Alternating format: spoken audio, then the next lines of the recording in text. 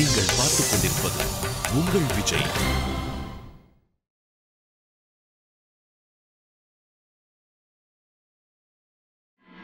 ஆனா எனக்கு ஒரே ஒரு குறைதான் வினய் மாமா. இப்ப அந்த குறையும் போயிடுச்சுல்ல.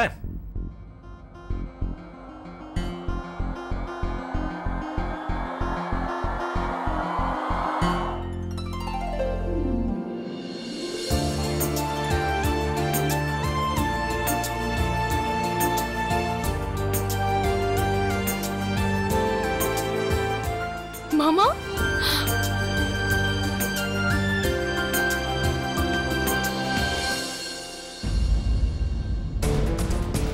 நான் எதுவும் கேட்க விரும்பல, இங்க இருந்து போயிடு.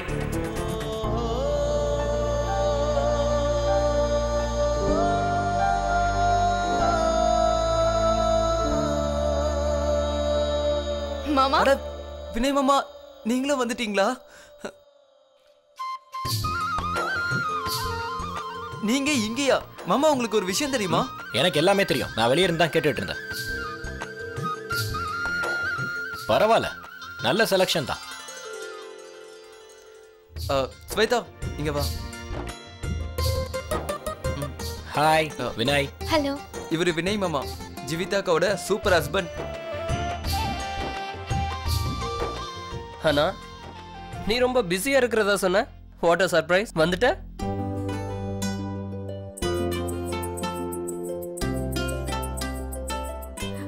நல்லா இருங்க.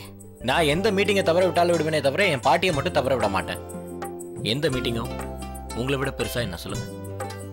ரொம்ப சந்தோஷம்பா, ரொம்ப ரொம்ப நன்றி நீங்க என்ன மதிச்சு வந்ததுக்கு. என்ன மாதிரி இப்போ ஒத்துக்கிறியா? சர்ப்ரைஸ் உன்னால மட்டும் இல்ல, என்னாலையும் தர முடியும். என்னடா? நீங்க வந்ததுல ரொம்ப சந்தோஷம் மாமா. இந்த ஃபங்க்ஷன் நீங்க வந்ததுக்கு அப்புறம் தான் முழுமை அடைஞ்சிருக்கு. நீங்க நிச்சயத்துக்கு வந்துட்டீங்களா? இனிமே இந்த ஃபங்க்ஷன் எவ்வளவு சூப்பர் டூப்பரா போகுதுன்னு பாருங்க. ஆமா வினய் மாமா, உங்களுக்கு தெரியாது, எப்ப எனக்கு உங்களுக்கு ஒரு இம்பார்ட்டன்ட் மீட்டிங் இருக்கு, உங்களால இங்க வர முடியாது தெரிஞ்சதோ என் மனசே உடைஞ்சிடுச்சு. ஆமா, சில பேர் இப்படித்தான் இருக்காங்க. என் மேல நம்பிக்கை இல்லாதவங்க, நான் இங்க வரதுல விருப்பம் இல்லாதவங்க.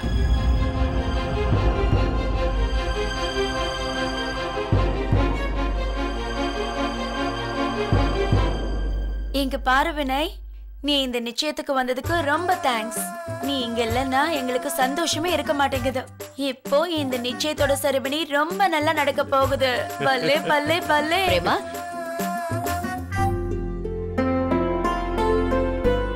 ஆமா ஸ்வேதா, இது ரொம்ப நல்ல விஷயம். இவ்வளவு பேருக்கு முன்னாடியும் உன் மனசுல இருக்கிறத சொல்லிட்டேன். அப்புறம் எங்களுக்கும் உன்னை இந்த வீட்டு மருமகளா ஏத்துக்கிறதுல எந்த எதிர்ப்பும் இல்லை. ஆனா ஒரு விஷயம், கடைசியா முடிவு பண்றதுக்கு முன்னால உன் அப்பா அம்மாவோட விருப்பத்தை நாங்க தெரிஞ்சுக்க பிரியப்படுறோம். அவங்க கிட்ட நாங்க பேசணும்.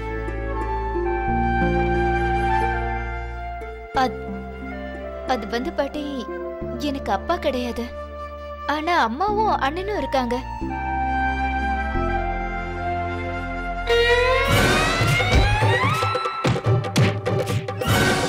அண்ணா இல்ல இல்ல இல்ல, அவன் அண்ணன் இல்ல. அட, நான் என்ன சொல்ல வரேன்னா, அவன் ஒரு ரவுடி அண்ணன். அடிங்கப்பா, எனக்கு என்ன அடி கொடுத்த தெரியுமா? நான் எப்பெல்லாம் அதை பத்தி நினைக்கிறேனோ அப்பெல்லாம் எனக்கு வலிக்குது. அவன் ஒரு அண்ணனே இல்ல. இல்ல இல்ல தாமு, இனிமே அவர் உன்னை அடிக்கவே மாட்டாரு. அது என்னன்னா, நான் என் அண்ணனுக்கு ஒரே தங்கச்சி, அதனால அவர் என் மேல ரொம்ப அன்பு வச்சிருக்காரு. அன்னைக்கு நீ என்னை இழுத்துட்டு ஓடுறதா அவரு தப்பா நினைச்சிட்டாரு. அதனாலதான் அவர் அன்னைக்கு உன்னை கொஞ்சமாவா? எனக்கு தெரியும், அவர் உன்னை கொஞ்சமா இல்ல நிறையவே அடிச்சிட்டாருன்னு. ஆனா இனிமே அடிக்க மாட்டாரு. நீங்க யாருமே கவலைப்படாதீங்க. நான் இப்பவே எங்க அம்மாவுக்கு அண்ணனுக்கு போன் பண்ணி இங்க வர வைக்கிறேன்.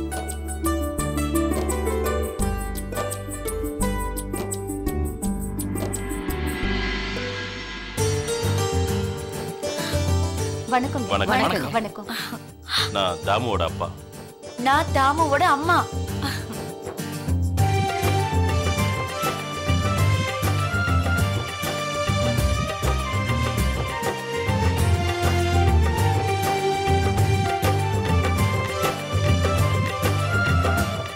நான் தாமுவோட பாட்டி ஸ்வேதா எல்லா விஷயத்தையும் போன்ல சொல்லியிருப்பான்னு நினைக்கிறேன். நான் சொல்றத நம்புங்க. இந்த விஷயத்தை பத்தி எங்களுக்கு எதுவுமே தெரியாது. எப்ப அவங்க மனசுல இருக்கிறத சொன்னாங்களோ அப்பவே எங்களுக்கும் சம்மதம் தான். உங்க சம்மதத்துக்கு அப்புறம் தான் எந்த முடிவா இருந்தாலும் எடுக்க போறோம். இங்க பாருங்க, உங்க பொண்ணை எங்களுக்கு ரொம்ப பிடிச்சிருக்கு. உங்களுக்கும் எங்க தாமுவை நான் என்ன சொல்ல வரேன்னா, உங்க பொண்ணை நீங்க எங்க தாமுவுக்கு கல்யாணம் பண்ணி வைக்க உங்களுக்கு சம்மதமா?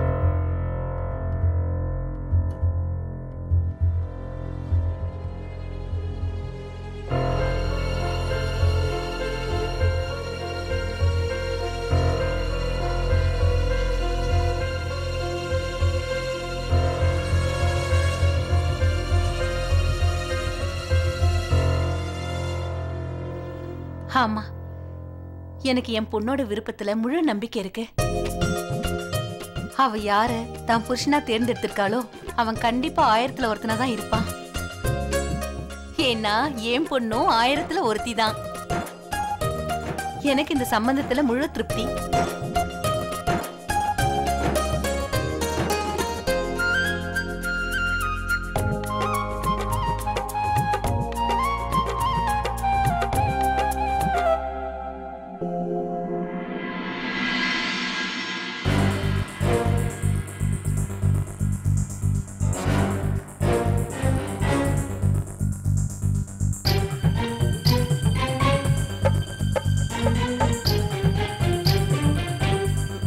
என்ன மாப்ள, என்ன அணைச்சுக்க மாட்டீங்களா? தாமு போ. அண்ணா உன்னை அடிக்க மாட்டேன். போன்னு சொல்றேன்ல.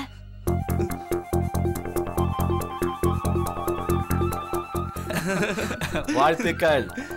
அப்புறம் அன்னைக்கு நடந்ததுக்கு என்ன ரொம்ப நீங்க மன்னிச்சுக்கணும். சரி சரி, கட்டி பிடிச்சது போதும். நல்ல நேரம் முடிய போகுது. போலாமா? வாங்க.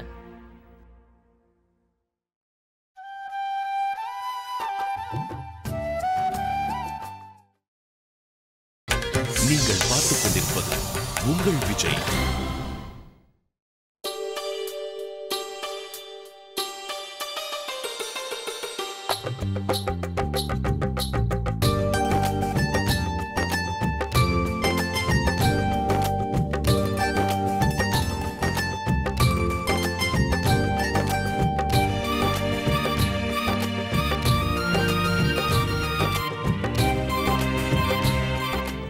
தாமு, ஒரு நிமிஷம்.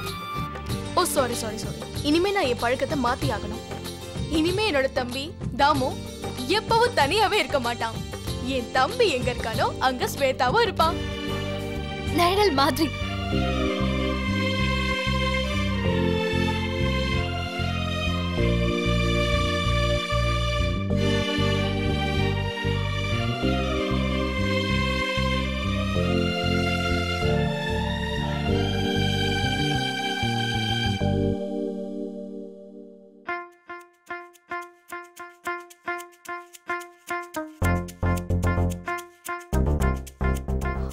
விஸ்வா, இந்த ரிஷிகேஷ் ட்ரிப் முடியறதுக்குள்ள நான் அக்காவையும் மாமாவையும் சேர்த்து வைக்கலன்னு வச்சுக்கோயேன். அப்போ என்னோட பேரை நான் பூனைன்னு வச்சுக்கிறேன்.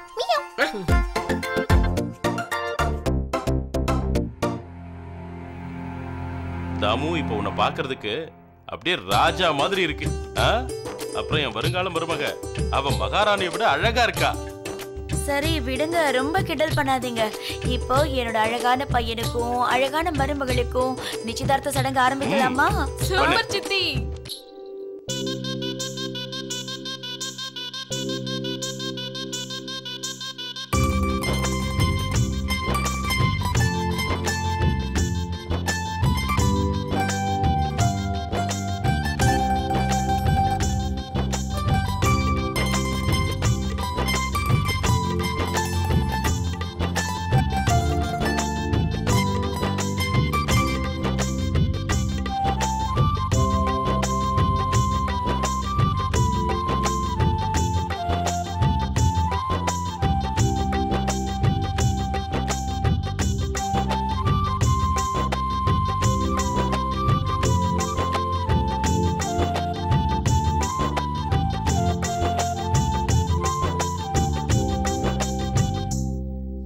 இப்ப பாத்துட்டு இருக்கிறது ரிஷிகேஷ்ல சௌத்ரி குடும்பத்துல நடக்கிற தாமு ஸ்வேதாவோட லைவ் நிச்சயம்.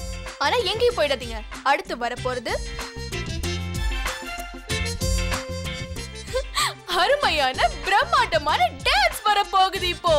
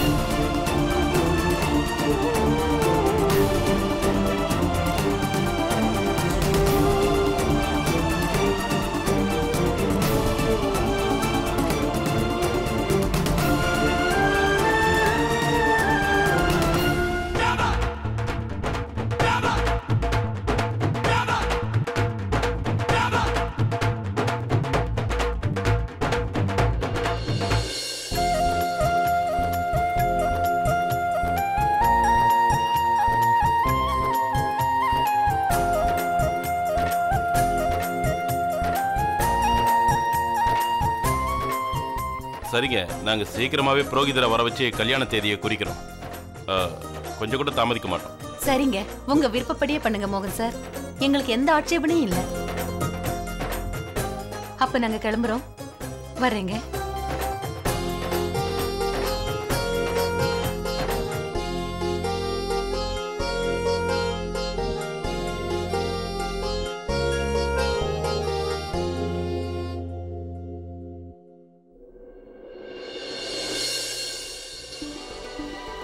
நீங்க ரொம்ப டயர்டா இருப்பீங்கம்மா, போய் தூங்குங்க. இல்ல, அப்புறமா நான் தூங்குறேன்.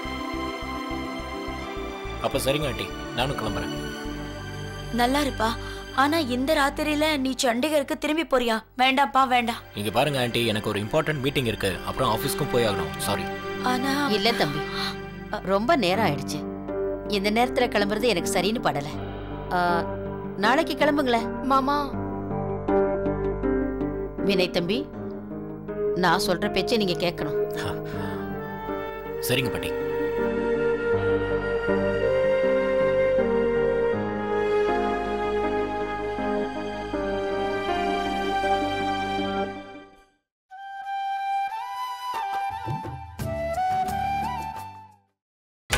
நீங்கள் பார்த்துக் கொண்டிருப்பது உங்கள் விஜய். நீங்க ரெண்டு பேரும் தாமுவோட ரூம்ல தூங்குங்க. மாலத்தியும் ஜீவிதாவும் என் கூட தூங்கட்டும். சரி பாட்டி. நீங்க எங்க தூங்குவீங்க பாட்டி? அட எனக்கு என்ன, நான் எங்கேயாவது. மாலத்தியாக்கவும் ஜீவிதாக்கவும் என் ரூம்ல தூங்கிப்பாங்க, நீங்க உங்க ரூம்லயே போய் தூங்குங்க பாட்டி. ஐயோ, என் ரூம் ஒன்றும் அவ்வளவு மோசமானதில்ல. மாலத்தி, ஜீவிதா, நீங்க 2 பேரும் என்னோட ரூம்ல நல்லா படுத்து தூங்கலாம். நான் உடனே போய் 2 நிமிஷத்துல நான் க்ளீன் பண்ணி வச்சுட்டு வரேன், சரியா? சித்தி சித்தி, இவ்ளோ அன்பு காட்டாதீங்க, அப்புறம் ஓவர்ஃப்ளோ ஆயிட போகுது. அட நீங்களும் டென்ஷன் ஆகாதீங்க, நானும் அக்கா வேணா இங்க ஹால்ல படுத்துக்கிறோம், அதனால என்ன ஆக போகுது? இல்ல மாலதி அக்கா, உங்களோட இந்த முடிவை நாங்க கண்டிப்பா ஏத்துக்க மாட்டோம். நான் தான் முன்னாடியே சொல்லிட்டேன்ல, நீங்களும் ஜீவிதாக்காவும் என் ரூம்ல தான் வந்து தூங்கணும். அப்புறம் நான் பாட்டியோட ரூம்ல கீழே பாய் போட்டு தூங்குவேன், அவ்வளவுதான். சரி, இப்ப அவங்க ரூமுக்கு போங்க. ரொம்ப களைச்சிருக்கீங்க. அப்புறம் பிரேமா, மோகன், நீங்க 2 பேரும் காலையில புரோகிதரை பார்க்க போகணும்ல, கல்யாண தேதி குறிக்க. ஆமா அத்தை, இவ்வளவு இம்பார்ட்டன்ட் வேலையை எங்களால எப்படி மறக்க முடியும்? நாளைக்கு காலையில நான் என் செல்ல பையனோட கல்யாண தேதியை குறிக்க போகணும். ஆமா அக்கா,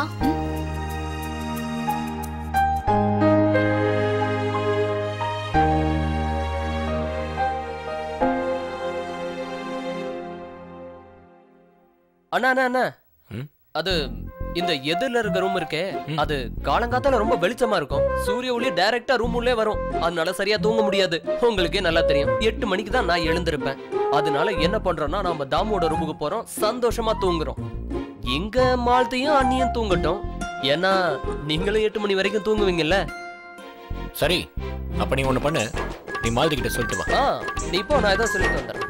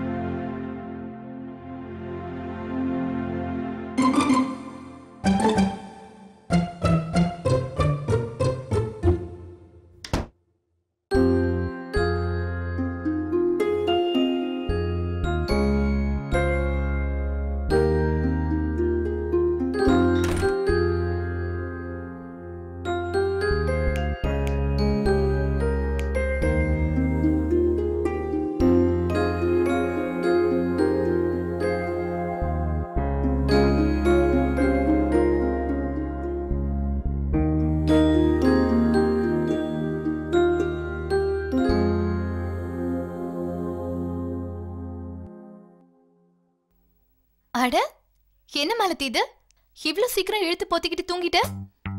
நிறைய வேலை பண்ணிட்டியோ? ரொம்ப டயர்ட் ஆயிட்டியா இல்ல சும்மா நடிக்கிறியா? சொல்லுமா கலைமாமணி.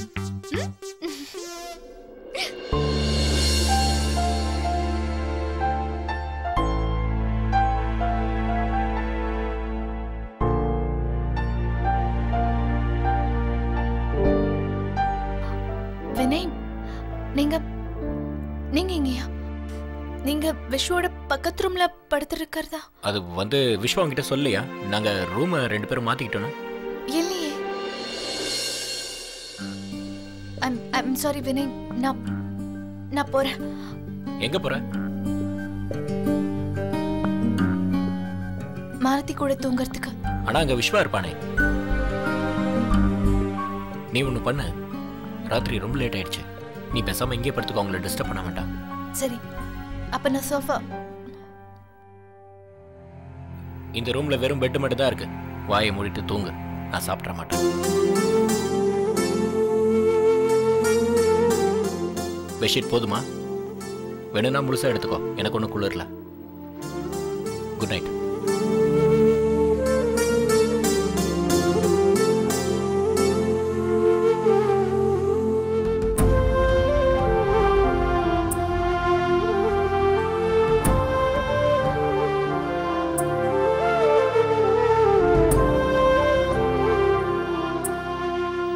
என்ன கொடுமை அது. நாங்க தூரமா இருக்கும்போது கூட ஒருத்தரோட ஒருத்தர் பக்கத்துல இருக்கிற மாதிரியே இருந்தது. ஆனா இன்னைக்கு எவ்வளவு பக்கத்துல இருந்தோம், ரொம்ப விலகி இருக்கிற மாதிரி இருக்கு.